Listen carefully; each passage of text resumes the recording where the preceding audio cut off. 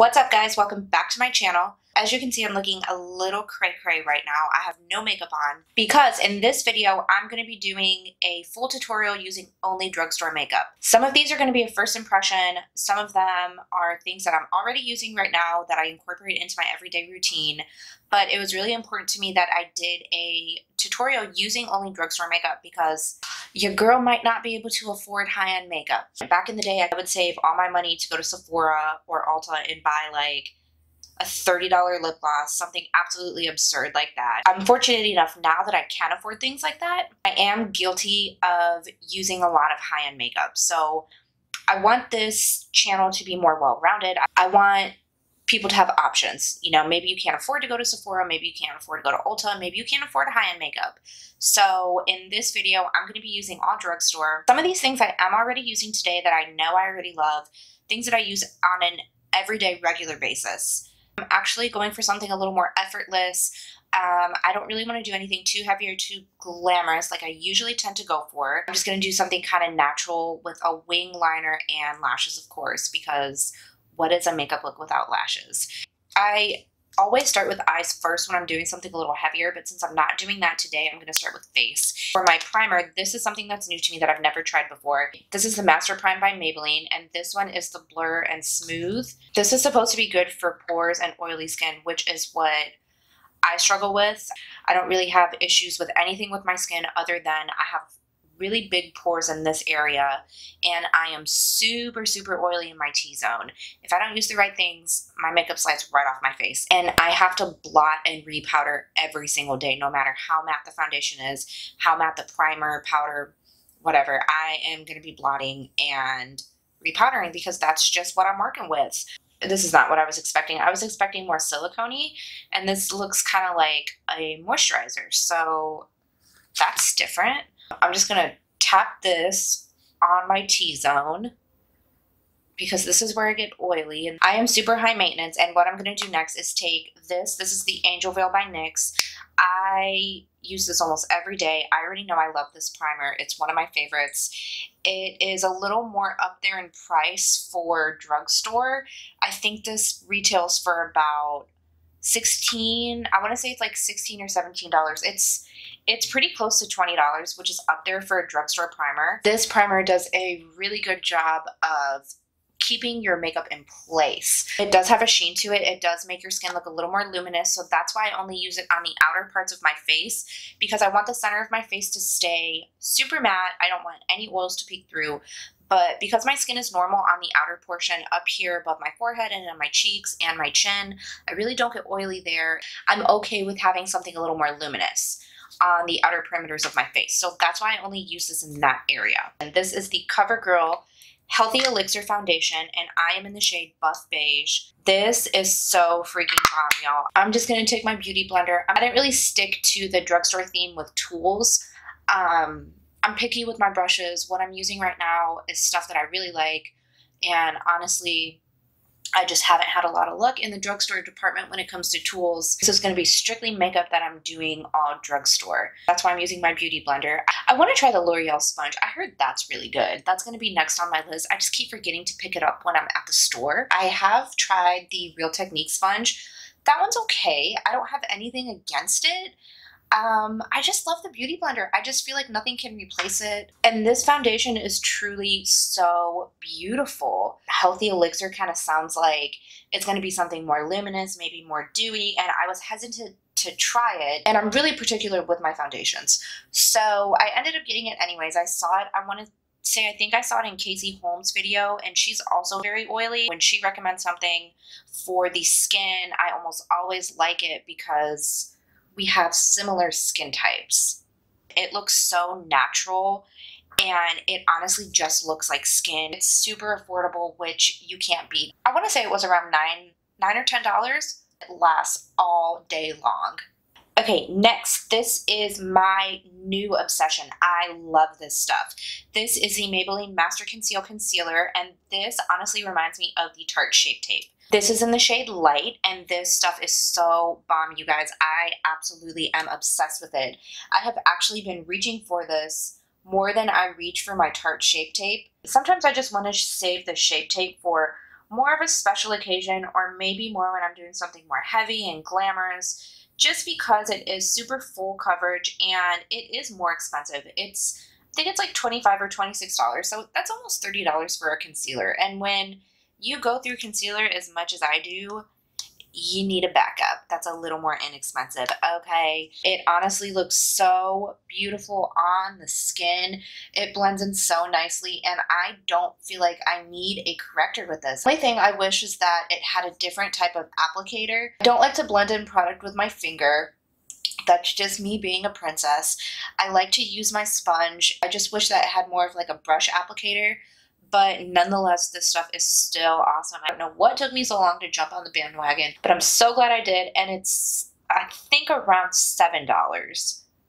I love this to set my under eyes. I have the other one with the really deep contour and the more yellow tone powder. It's this one right here. I also have this one. This one is in Caramel Toffee. The contours, it's a little too warm for me. It doesn't work for my skin tone even when I'm tan. I love the setting powder for when I have color in my skin. It just looks so pretty, and it blends beautifully. I'm just going to tap out the creases of my concealer like I always do.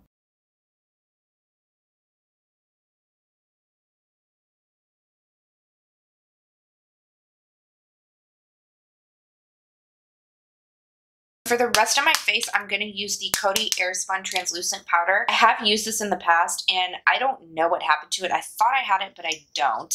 And I actually stopped using it because I actually got the wrong color. I thought that they were all translucent, and they are not. There are colors in these.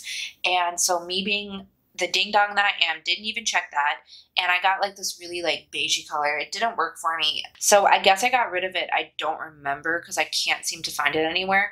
But this one that I have right here is in the color Translucent, and it's the extra coverage one, and I did really like this. Even though it wasn't my color, your girl still used it. I made it work like I always do. So I guess it wasn't something that I could use on an everyday basis since it was too dark for my pale little skin. So I actually got the right color this time, and I prefer a translucent powder over a pressed powder. When you have a full coverage foundation, you don't want to put too much of a full coverage powder on top of it, because then your face is going to look cakey and you're going to look like a big old cake face. And that is never flattering. Even though we're putting on 100 pounds of makeup, we still want it to look somewhat natural. I'm going to use this to bake underneath my eyes because I have creasy wrinkles. This is what I'm working with, and this is what I do to prevent creasing. This smells so freaking bomb. Oh my god, it smells like vacation. This is the Physicians Formula Butter Bronzer. I have been trying to get my sticky little fingers on this forever since it came out, and I have not been able to find it. But Walmart came through for me today, and they had this in stock, and the people were not lying. This literally smells like a paradise vacation. I wish I was in like Mexico or something, because this is what it's reminding me of. And look at that bronze. Yes, girl. Oh, this is nice. This is nice. So I'm just using this with a big fluffy powder brush. I'm going to go in and contour, but I like to bronze the outside of my face on top of contouring because I am extra. That's just how I like to do. So I like to take this step. I am going to take this onto my chest so we all blend together and I don't have just an orange face and a pale ass chest. Yes. To contour, this is also something that is semi-new to me. I've only used it maybe once or twice, and I do like it so far. This is the e.l.f. Blush Bronzer Duo, and this is in the shade Fiji. The blush is a little too dark for me. I feel like I say that after like every single product. This is hurricane season right now in Houston, so it's been like really ugly and rainy and stormy, but give me some time. I will get some color in the skin. The blush is really pretty. You can use it for fair skin if you use it with a really light hand. I just don't have time for that. Honestly, I'm not that patient. I do love the contour side. It does add a really, really beautiful shadow to the skin. It's nothing too deep, nothing too orangey. You already know e.l.f. is super affordable. I'm pretty sure this was under $5. I want to say it was around the $3 mark. And I absolutely love this. This powder is so lightweight. I forgot that I had baked underneath my eyes. I was just going to be walking around looking like a crazy person. Okay, now for blush. I'm going to be taking the NYX blush. This one is all dingy and beat up because I've had it for a really long time. The lid is also broken, so as you can tell, it is very well loved. This is in the color Terracotta. This is kind of like a bronzy terracotta shade. I mean, that's honestly the only way I can describe it, and I absolutely love it. I have had this forever, and these are by far my favorite drugstore blushes. The NYX ones in this packaging. I know they have other types of blushes, but the one in this black packaging with that kind of like, it has kind of like a textured top. These are my absolute favorite. I think they are around $5. They last all day and they look absolutely beautiful. A little bit does go a very long way. So you don't need a lot of this. You just kind of want to gently dab your brush in there and then absolutely make sure to tap off the excess because this is pigmented.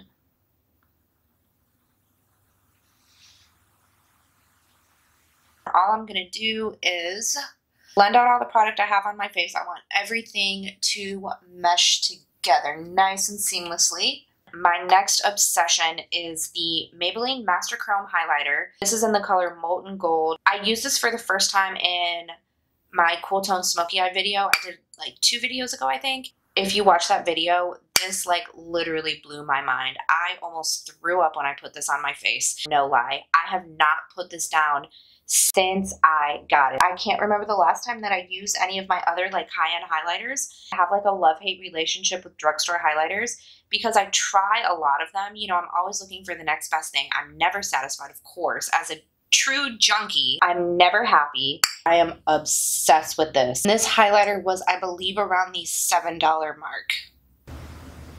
For brows, I'm taking the Lock-On Liner and Brow Cream. This is by e.l.f. and this is in the color Medium Brown. It takes a lot to impress me when it comes to brow pomade. I'm so used to the Anastasia one, and that one is so good. I've been using it since it came out, and it's the only thing that I've used. I've never even ventured out and tried other ones just because I'm honestly not interested. I think I tried the MAC one once and I absolutely hated it. I used it like 2 times and I gave it to my sister. And honestly, I felt like that's what I deserve for betraying the dip brow. I literally feel like nothing can replace it. Nothing even comes close to dip brow. We're gonna test this little guy out. This is like super creamy. I did look up reviews and it has really good reviews, and this was only $3. So you can't beat the price point, but it has to perform well.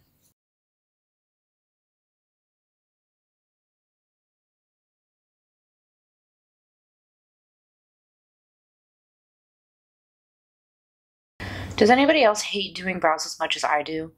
Like, of all the things I do on my face, I absolutely hate doing my brows.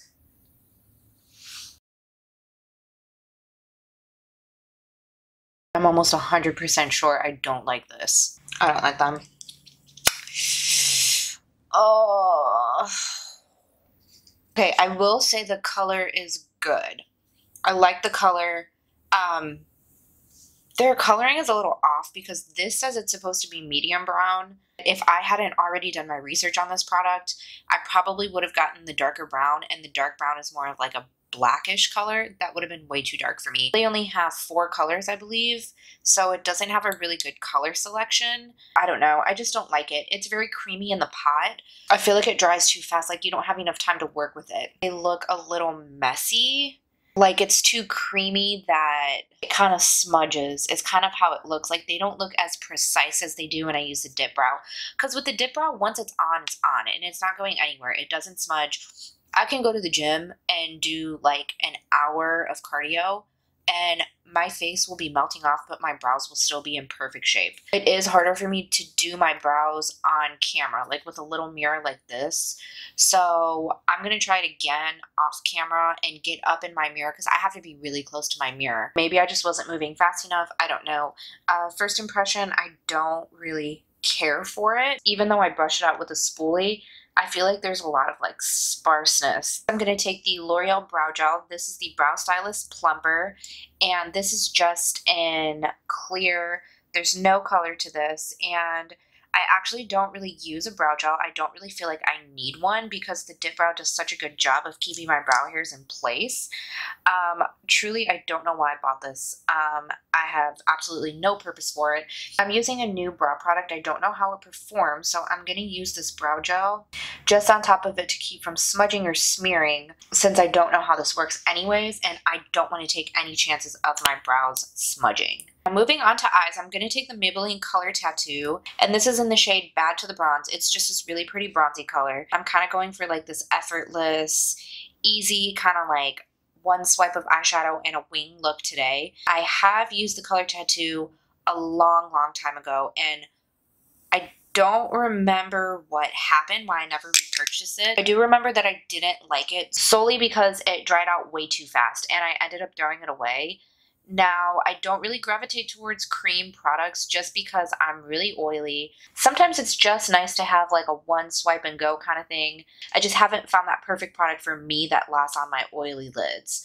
And this is pretty creamy, so I don't know how it's going to work. I think what I'm going to do is I'm going to take kind of a bronzy eyeshadow. I'm just going to pat that on top just to kind of set it in place so it doesn't move. If you like that natural kind of sheen, these are okay. I would give them a go. They were only around $5. I know people rave about them. I just remember it drying out so quickly that I ended up throwing it away, so I never repurchased them. I have tried a couple of colors. I did like them. I like them as a base to powder, but this is just an extra step I don't want to do. I'm going to take this shadow. This is a glitter top coat from Ulta, and I actually got it when it was on clearance. This was originally $7, and I don't remember what I paid for it, but this is in the color Bronze Bombshell. Don't want to take any chances of this cream creasing or fading, so I'm just going to take a little tiny bit and dab it just on top. I'm not even really going for anything super pigmented. That's why I'm okay with the Color Tattoo not being super opaque, because I'm just kind of going for something super simple today.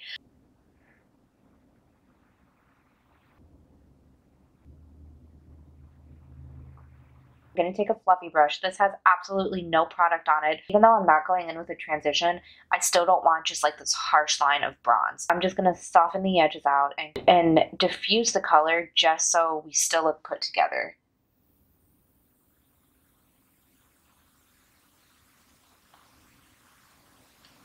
That's actually really pretty. I'm liking that a lot.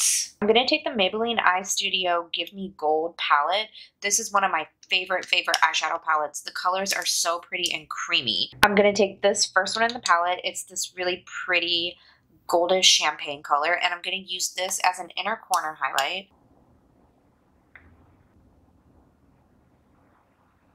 I'm also going to take just a teeny tiny bit and stick it under the brow bone just to make my brows look a little lifted.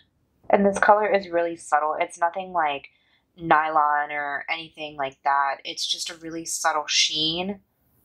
It's very natural looking. So I'm not going to do anything on the lower lash line. I'm just going to leave it bare because I want my eyes to look very open and awake. I am going to do a wing though, and I'm so excited to try this.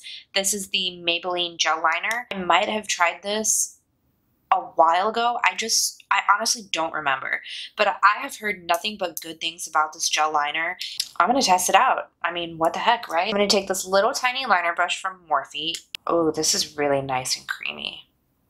I have just been so stuck on my Inglot gel liner that I honestly haven't even cared to venture out and try other gel liners. This is really nice though. It's super black, and I think it's drying matte. It looks that way so far. I have used the Loreal one before. The Loreal one was really nice. I remember it wasn't as matte as I wanted it to be, but I did use it for a really long time until I finally got my hands on the Inglot one. I want to say this was around $7, which is not bad at all for a really nice gel liner.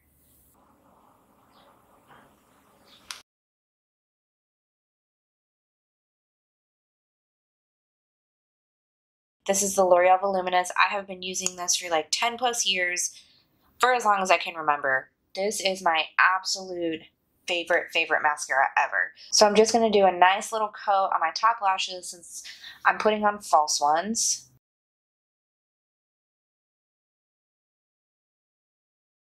For false lashes, I'm going to take the Eylure and Vegas Nay ones in Grand Glamour. These are my absolute, like, hands down, my favorite lashes of all time. These are not in the box because I have already worn these, so they're already cut and shaped to my eye. I'm just going to take my Duo Lash Glue. This is in black.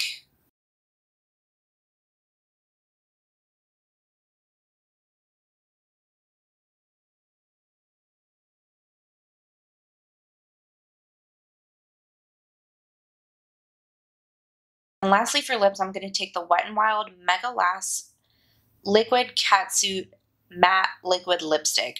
That is such a long name, but I absolutely love these. These are so good.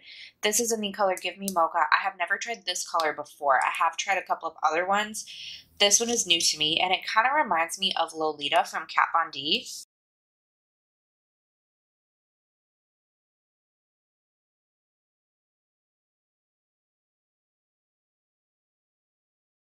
This one was really hard to apply.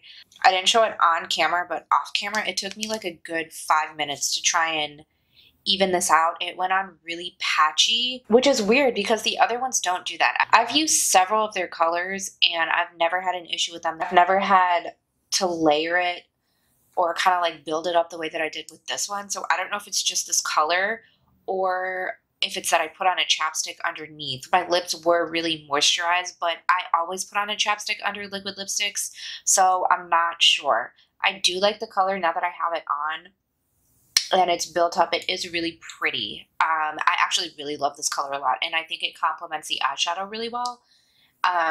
It's a little sticky, so if you can see, when you kind of smack your lips together, it is very sticky. That is something I'm okay with. That doesn't really bother me too much. I like liquid lipsticks, and I'm okay with them being on the stickier side more than the drying side. So this is okay. They're very comfortable. It's a very thin, kind of whipped consistency, if that makes sense. So, it's starting to dry a little bit more and it's getting a little less sticky. So maybe it's just not dry enough because, like I said, I did have to build up this color a lot because it did go on very patchy. But now that it's done, it is very beautiful, and these are super inexpensive. I think these are like $3.99 at the drugstore, and they always have these buy one get one half off at like Walgreens and CVS, and you honestly can't go wrong. They look so beautiful and they last a really long time. That's it for this one. I hope you guys enjoyed. I hope you found some new drugstore makeup that you could try just like I did. A lot of the things that I used today, I had never tried. A lot of this was new for me, just as it might be for other people. So let me know in the comments below if there are other suggestions that you guys have so I can try. I always love trying new makeup, especially if it's drugstore, because what's better than buying makeup other than buying affordable makeup? Thank you so much for watching. I'll see you guys in my next one. Like, comment, subscribe, and I will see you later. What is this? Does this thing have a life of its own? What the fuck? Ah! I dropped my lash. This is in the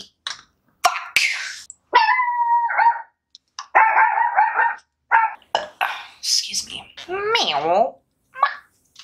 What is this? Where did it even come from, dude? Oh my god. If I could stop dropping shit, that would be great. Could I be any more unattractive? You a stupid hoe. You a stupid hoe.